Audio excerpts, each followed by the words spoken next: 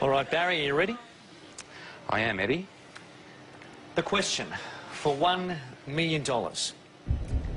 What is the first letter in the English alphabet?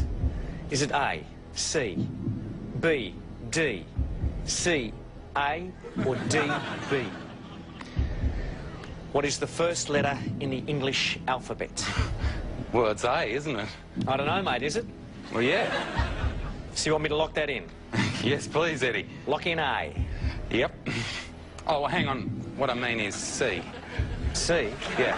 First you said A, and now you want to change it to C. Well, what do you want me to lock in? Oh, no, the answer is A, so lock in C. C, A. C, A. I need an answer, mate. Yeah, no, lock in A. So that's your answer? Yeah, A is my answer.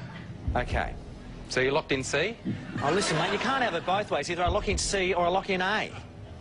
A. So you want to lock that in? Lock in A. Yeah. A, as in C.